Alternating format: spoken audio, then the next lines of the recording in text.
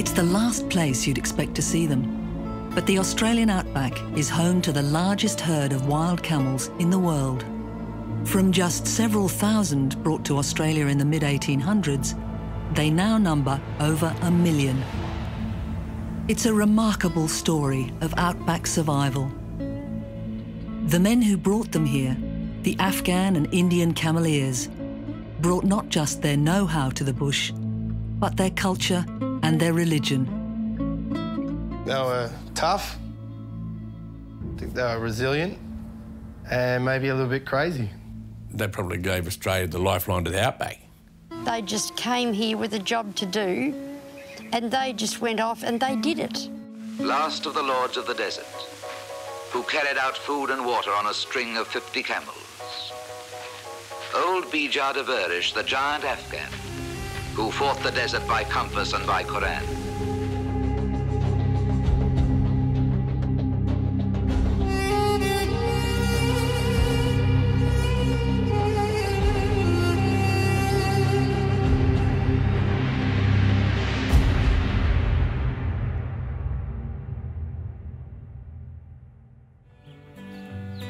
There's 60 miles before me, 900 miles behind, and this organ is rocking me back home on time. When loneliness and sorrow and trouble come my way. The first mosque was built here, you know that? The first mosque in Australia was built here in Maree. In the 1890s, during the height of the camel industry, Maree in South Australia was known as Little Asia for its many turbaned inhabitants. Today, only a handful of Cameleer descendants remain in the town. An echo of that era occurs once a year during the Maree Camel Cup, when the town's population swells and descendants come from all over Australia to gather in the old Ghan town.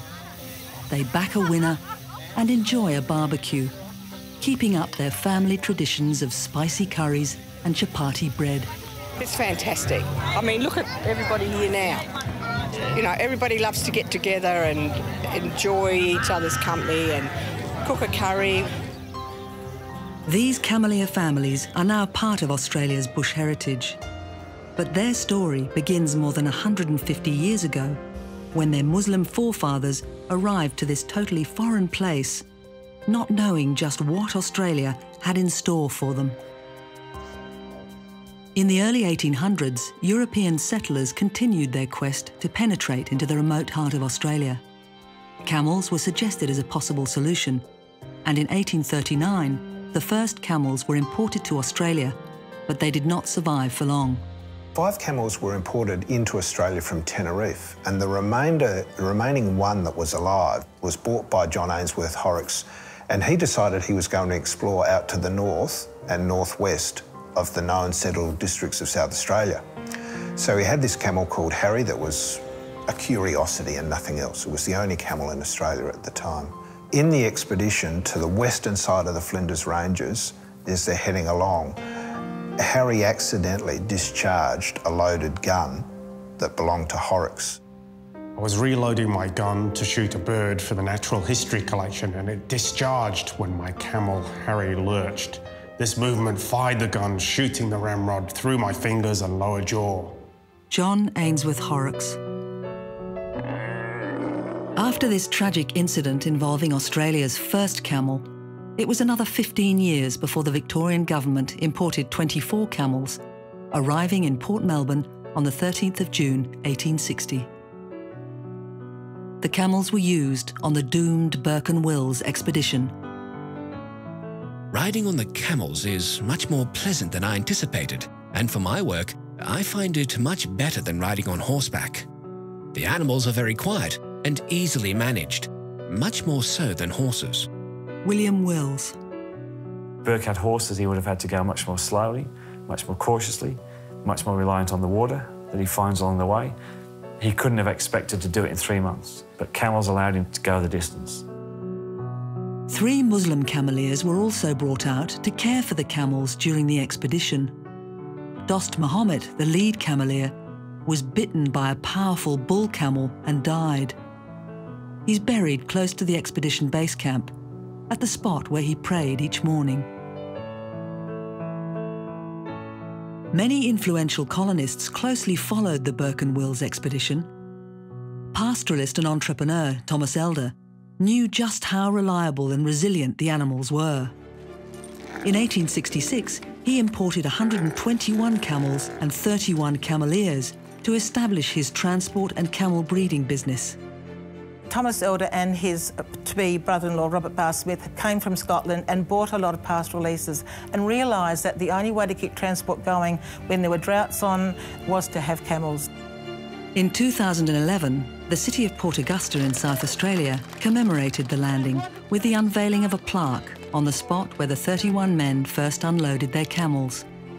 But let us spare a thought today of the men and the animals crammed together on a vessel which made the perilously long voyage from Karachi.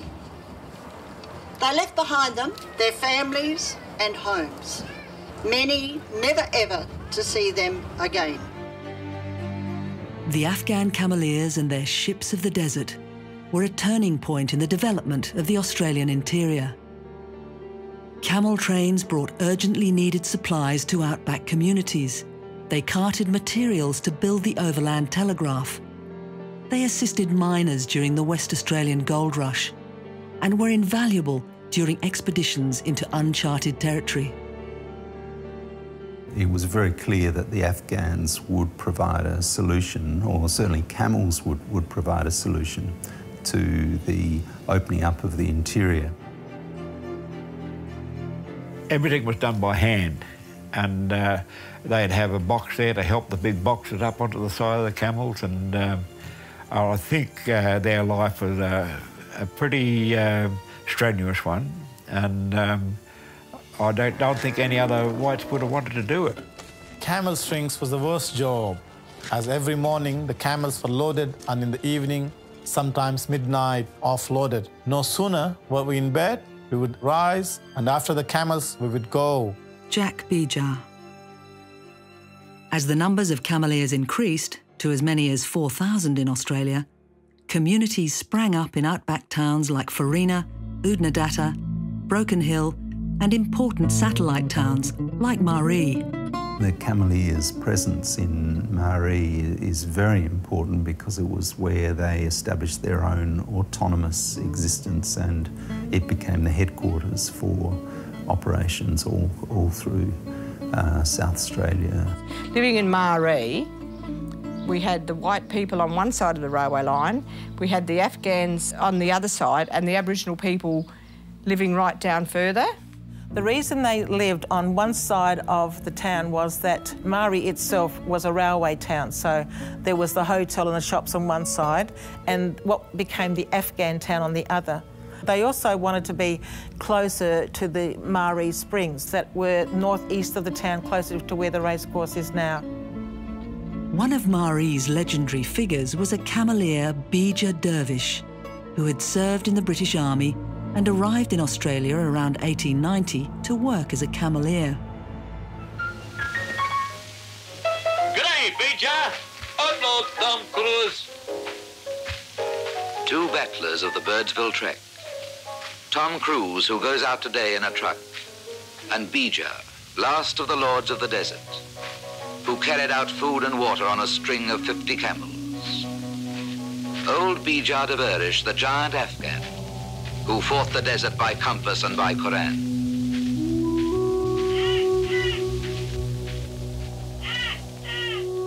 They would pray 5 times a day. They would carry their prayer mats with them when they used to go travel from one state to another. They had a very strong Muslim identity. When they go along with their camels and the strings, and they'd get down there their time for praying, they'd lay all the camels down, get their pray mat out, and they'd pray. When they finished, they put their pray mat back on the camel, and they'd walk again. They never rode, they walked. Around the house, he wore the usual bloomers and jacket and the turban, but when he went out, he was always dressed with a jacket on and trousers and looked very smart.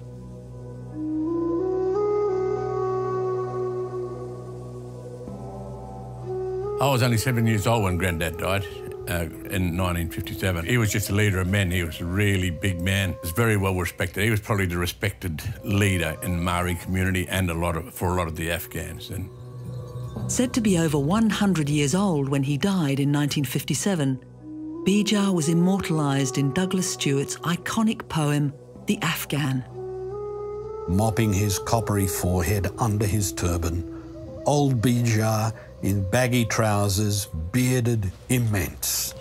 Old camel driver explorer, the giant Afghan who steered his life by compass and by Quran. Oh yeah, believe in God, young man, no care. God save, God help. Oh yeah, need help out there. Ye world in desert still, too wild for human. Cameleers like Bija came from the arid hills and plains of Afghanistan and India. In Australia, these diverse ethnic groups of Pashtuns, Punjabis, Baluchis and Sindhis were collectively called Afghans.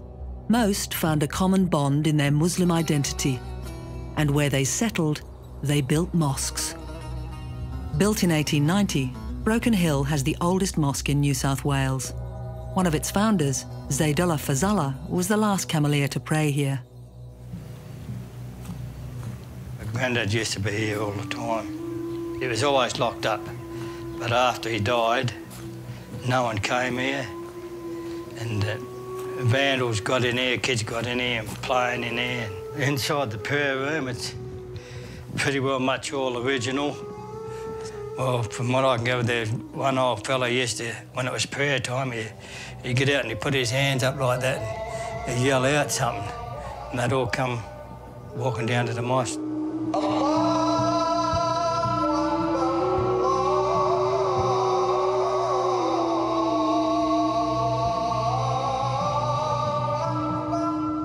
The Adelaide Mosque, established in 1889, is the oldest mosque still in use in Australia.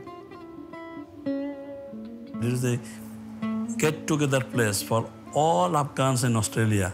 At least they try to be here once in a year, particularly Eid time, here. Throughout Australia, who are working in Western Australia, Queensland, Central Australia, Northern Territory, it does not matter. They try to come here at least during the Eid time. Most Cameleers eventually returned to their tribal homelands.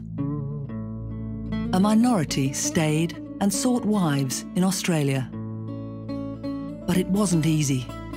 Pop actually met a lady in Marie who came there with 7 children and was left there, and nobody really wanted her. Her name was Amelia Shaw. For a white woman to marry an Afghan, they actually went into their homes and lived the life of what would have been a Muslim woman's life without wearing the veil, you might say. They stayed indoors. They could only go outdoors if they were chaperoned. All the children were brought up learning the Quran, the girls as well. It probably was hard because they didn't mix in with the Anglo people, like the white communities, and they had to try and mix in with the Aboriginal community. So it would have been hard because they were a different race of people. The Cameleers travelled up and down the camel pads, delivering goods to remote outback towns. One Cameleer met a young Aboriginal girl named Lally. They fell in love and were determined to wed. They called him Jack Akbar, yeah. Very gentle person, yeah, very strict in his way, you know, in his religion. Yeah. Hard-working, yeah, honest. From what we gather, he came with his father, who had already come out here to work with on the goldfields with camels. He brought his son with him, and then his father died, so Jack had to make a living, and he multiplied his jobs. He took the government mail. He did do some carting and hawking, and then he worked with other camel men. My father wanted to marry my mother, which was not allowed because he was Asiatic, and they could not marry another coloured race of person.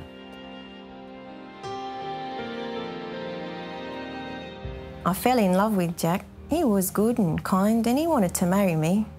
We went to the police for permission to wed, but they didn't give it. Lally Akbar. I think my mum and Dad were both very strong-willed, and Daddy was highly principled, and he believed that what he was doing, when he believed that what he was doing was the right thing to do, there was no way you could stop him. He would fight tooth and nail, as they say, to get justice. When I ran away from the Moore River settlement, I went on foot for hundreds of miles searching for Jack. When we arrived in Adelaide, we were married at the registry office. We got together, a little home, and we were so happy until the police arrested us and took us back to West Australia. After all the years of trouble, there were a few years of court cases, and he won all the cases in the end, and whoever the people were, the top law people, said they exiled them out of Western Australia. Don't ever come back. Jack and Lally moved to South Australia, where they lived a quiet life, bringing up their 4 children. For the next generation of Afghans and Indians, holding on to their Islamic faith would be very difficult. When my father came home and he'd go into the big room to pray, we weren't allowed to go in there. He had his own little Afghan beliefs. Dad painted everything green. We had a green clock, we had a green stove, we had green walls, we had green fences. But that must have been his way of acknowledging his father's country of birth. I still class myself as a Muslim. Still like to be buried the way they do, because it's a good way to be buried. It's a tradition that's been going on for years. Although I don't know the prayers or anything, it's still my family that's there. And that's why I want to be buried there.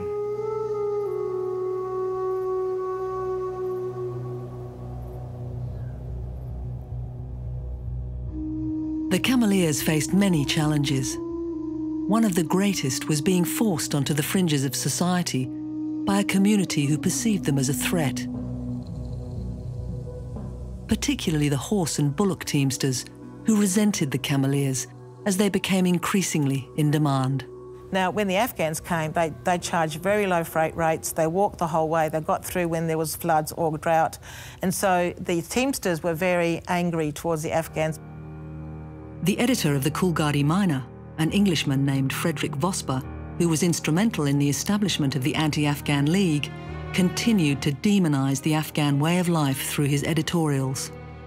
We fear a low, degenerate mongrel race of human beings will follow where they lead, and for the protection of our Anglo-Saxon race, we say emphatically, Hushtar, which means lay down, we have no use for you at present.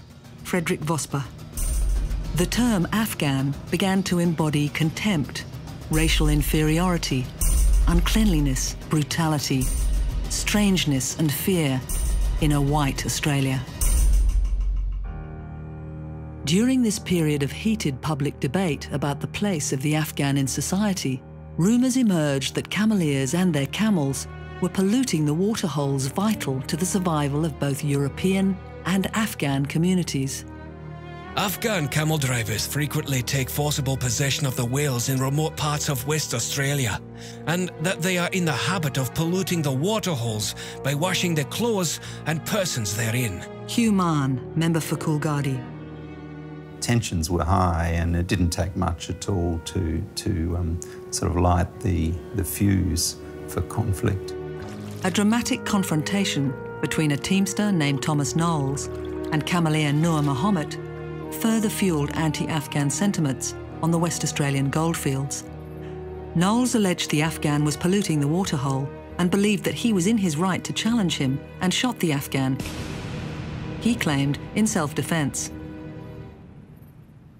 After considerable pressure from the Anti-Afghan League, the District Court of Albany charged Knowles with manslaughter instead of murder. The jury took just 1 hour to acquit Knowles, to loud applause from the courtroom. He walked out a free man and a hero. Thomas Knowles got off scot-free. Not even manslaughter, not even grievous bodily harm. He got away with it. The shooting at Afghan Rock, the incident itself, and the trial of Thomas Knowles is a microcosm of how society viewed the Afghans and the hawkers of the period.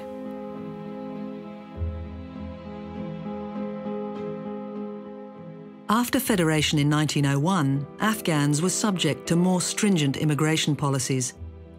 The new federal parliament passed the Immigration Restriction Act, which severed non-European migration to Australia.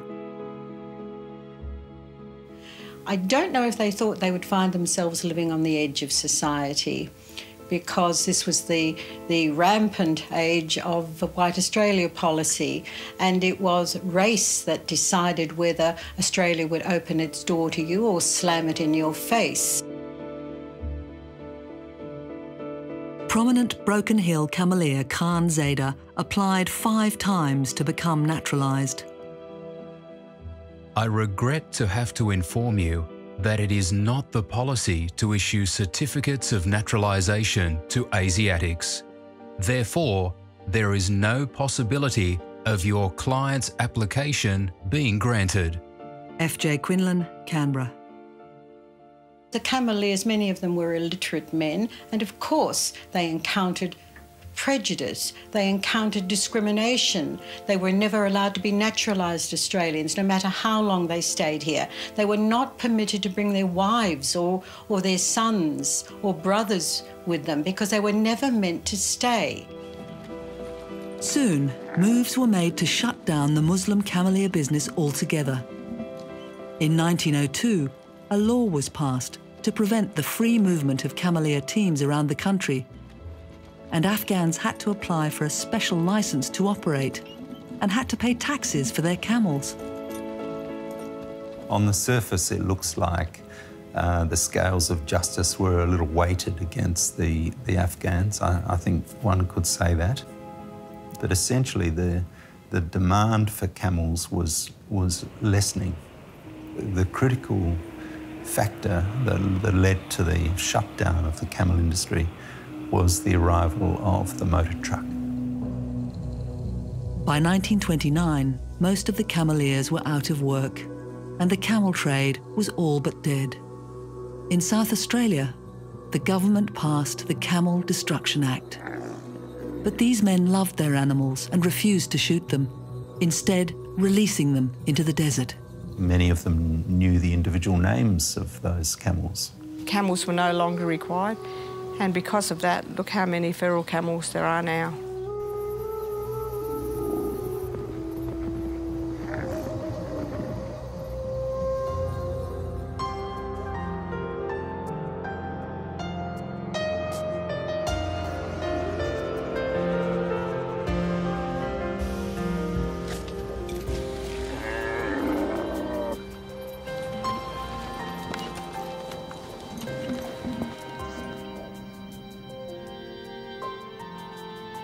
Aishi Zada was the last of the descendants who lived amongst the Cameleers.